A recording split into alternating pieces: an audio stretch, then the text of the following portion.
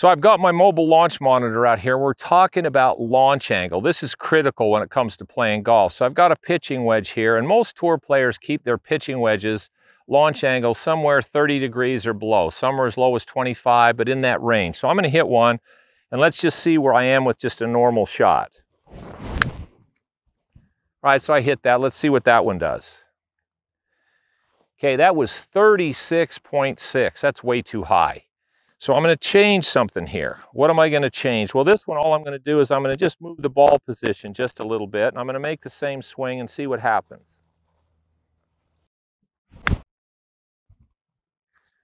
Okay, now we're going to take a look at that one. That's down to 33. I'd still like it a little lower. So what are we doing here? Well, first you want to hit your shots. Now, if the launch angle is not what you want, you got to fix something. So what can you fix? Well, the first thing I do is I'll just move the ball a little farther back in my stance, or I'll put a little more weight up on my left foot, or I'll make my swing maybe a little steeper. I'll do one of those 2 or 3 things to start to get the launch angle down. And again, it's just about playing around with those different ideas. Ball position, how you use your hands and lean the shaft, maybe a little bit about your angle of approach until you get the number that you want, which on this club, it's somewhere around 30 degrees. You'd like it to be 30 or less.